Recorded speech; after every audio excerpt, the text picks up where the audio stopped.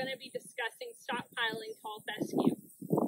Tall fescue can sometimes get a bit of a bad reputation because of the fescue toxicosis issues that we run into, especially during the summer months. But it's a cool season grass, and we have a lot of it in the state. And so one of the things that we can do is utilize that cool season grass to our advantage through stockpiling. So when we want to stockpile a tall fescue field, we want to pull the cattle off of there around early to mid-August, which we have done in this particular pasture. We have then gone ahead and sprayed a nitrogen fertilizer on this pasture, and now we're simply waiting.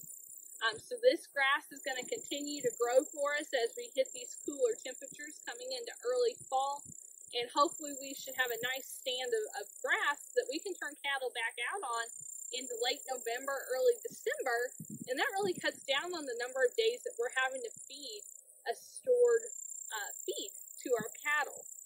In order to be efficient with stockpile grazing, we want to make sure that we graze it pretty heavily so we don't get a lot of losses due to trampling. One common method to graze cattle on stockpiled forages is to do strip grazing. And so, again, one of the advantages, not only are we not having to feed a stored feed, we're not having to get on the tractor and move hay out here to our cattle, but actually the research shows that stockpile forages have a higher nutritive value compared to hay forages of the same type. So tall fescue that's been stockpiled is going to have a better quality typically than a tall fescue hay. So it's going to have more energy and protein, which makes this a really ideal practice for our fall calving cows. So they've gone ahead and they've calved, now they're lactating, and they are in their highest time of energy and protein demand. And so by moving them out here onto the stockpiled fescue, we actually can get by with less supplementation than if we were going to be feeding them a fescue hay.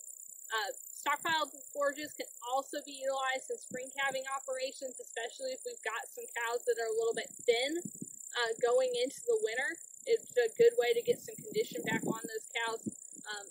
Otherwise, if we've got spring calving cows that are in good body condition, we're actually probably providing them a little too much energy and protein than what they need, but we may be able to turn out some weaned calves, some stocker backgrounder calves on this ground as well. So it's a really versatile practice that can benefit a lot of different operations. And so I encourage you to look into stockpiling fescue if it's not something you've done before.